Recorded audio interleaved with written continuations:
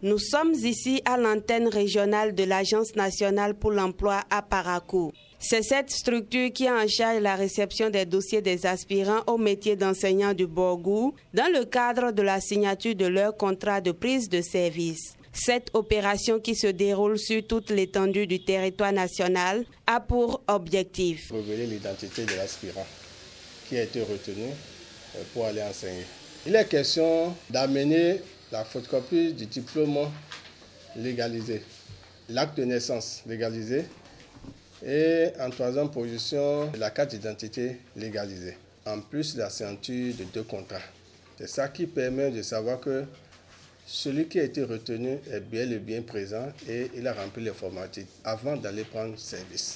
Une fois qu'ils auront fini de déposer le dossier, de signer le contrat, ils viendront chercher un récépissé. C'est ce document qui leur permet d'aller voir le chef d'établissement ou le censeur pour obtenir leur emploi du temps et commencer le travail le lundi prochain. Chaque discipline a son équipe d'accueil dans ce centre, ce qui facilite le déroulement de l'opération. Des aspirants au métier d'enseignant rencontrés, ayant réussi à remplir cette formalité, saluent les efforts du gouvernement. Depuis la semaine passée, dans le département du Borgou, on nous a dit qu'à l'ANP qu'on pouvait passer, signer les contrats. Mais malheureusement, ça n'a pas été fait. Aujourd'hui, on a constaté que vraiment ça a été effectif et les choses ont bien démarré. L'ANP s'est bien organisée et chaque discipline a son équipe d'accueil. Je viens de signer donc mon contrat et je me sens très satisfait. Cette initiative de l'État est salutaire parce qu'avec la vacation avant, moi je souffrais beaucoup. Mais maintenant, c'est avec cœur plein de joie que je vais aller prendre service au CEG de Niki. Actuellement, moi, je suis envoyé dans la commune de Ndali, au CEG Marégourou. Je viens de finir de signer le contrat. J'ai les impressions de joie et de toute façon, on compte sur le gouvernement pour toujours chercher à améliorer notre système. C'est déjà un pas en quittant la vacation. Mais on espère plus.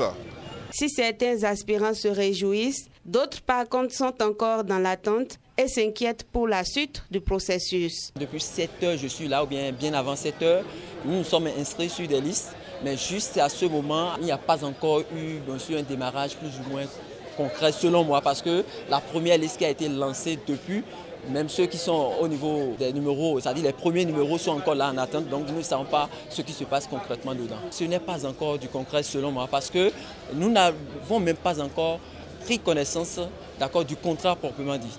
En plus de cela, c'est l'État qui nous a recrutés, on nous met à la disposition de la ANPE, ça gêne d'abord. Nous avons donné une liste sur laquelle on s'est inscrit, on attend de voir.